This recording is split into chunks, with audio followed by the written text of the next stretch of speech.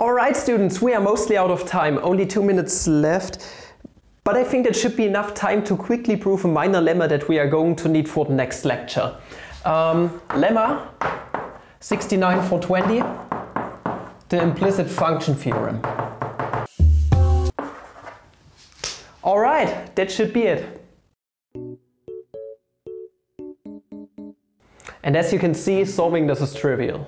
And this extremely important theorem is really elementary, so I just leave the proof as an exercise to the lecture attendant. And no need to go into any more detail here, the result is marginal. Obviously. And thus the result is easy to see. And now our proof immediately follows from this really important group theory result that you are going to definitely need in 100% of all of your algebra exams. I'm not going to go into any detail about what it states or how to prove it, but rather you will experience it on your own on an upcoming homework assignment. Yeah, then how are we supposed to figure out what you just did? Exactly. And then I told them that only everything we have done during the semester will be part of the exam. Oh man, they're so screwed. You've got 3 hours to work on this exam. I hope you all fail.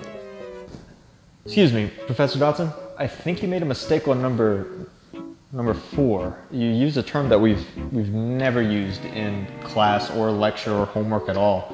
What do you mean by metabelian and metacyclic? What is that even supposed to mean? Exactly. Alright guys, as you know, we do have an exam today. So I'll pass them out shortly. But Professor Cheddington, you never told us about an exam for today. I never told you about... I didn't mention that we had an exam today? Oh, my mistake. I'm really sorry about that, guys. I thought for sure that I'll let you all know.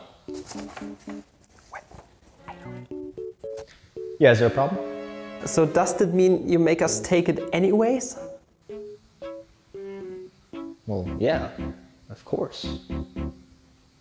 Yeah, and that's my mistake and I apologize. I'll do better next time. Now get to work. Today we would like to start introducing the natural numbers. Yes, finally, something I'm familiar with. You might think that you know what the natural numbers really are, but you, in fact, have no idea what they really represent. We begin by formulating the really elementary set of Zermelo-Fraenkel axioms. And this is how you define yourself the multiplicative identity. Pretty easy, am I right? And this is how we define a principal character. Any other questions? Yes, me, Professor Zach. I have a question.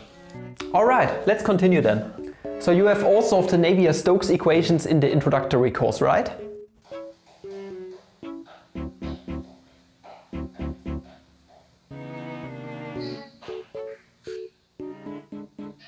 Perfect! Let us skip this part then.